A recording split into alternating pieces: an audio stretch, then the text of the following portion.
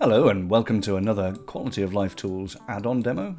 This one is for the add-on called GridCut, which does exactly as you'd expect. You select an object and on your right-click menu, GridCut, right at the bottom of your right-click, and it will add a equilateral division in quads on all axes or whichever axis you choose. For example, this one only in the Z-axis there, X and Y again.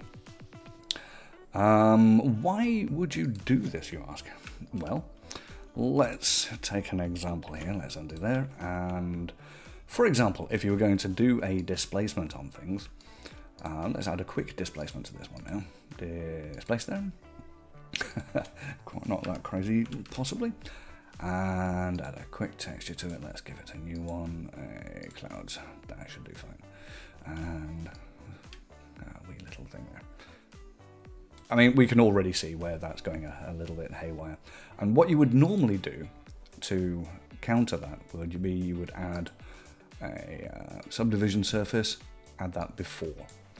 What that does, however, is, let's just temporarily turn off the displacement here. What that does, however, is adds crazy amounts of polygons in tight places, as you see here. Everything gets divided unilaterally based on the original polygon size. It just divides each polygon, which causes these crazy gluts of groupings, very, very ineffective and quite messy actually, as well as stretch polygons, all that sort of thing. So let's just get rid of that for now and go back to adding a grid cut, which is equilateral and far, far, far cleaner for working on this kind of thing. Let's for now give it 0.5.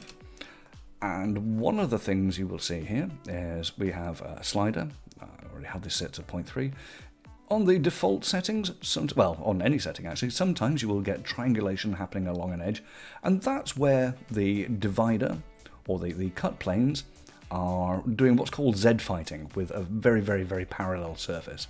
And what we can do to counter that usually is just slide along one of the axes a little bit so that it's giving it breathing room to work. That's an internal Blender thing, and that's fine. That's how things work every day. Quantize is the option of making sure that things align to the grid wherever possible.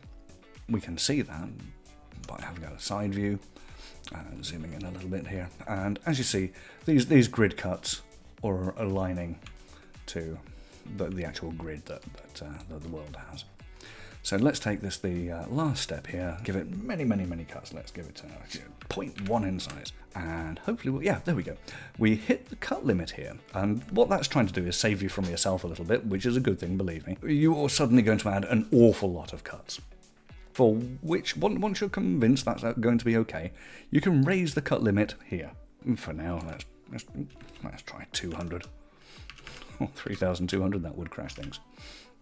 And we should be fine with that one, I think. That's going to take a little longer, but any second now, we'll be there. Maybe I shouldn't have given it so high. But there you go. As you see, it's nice and stable. Nothing goes wrong there.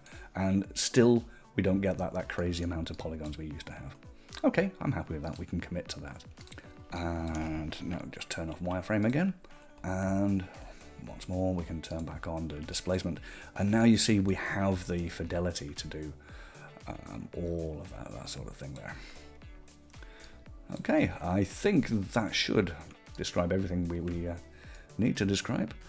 I hope you like that. I hope you can see where this will be useful. It certainly is for me on a day-to-day basis.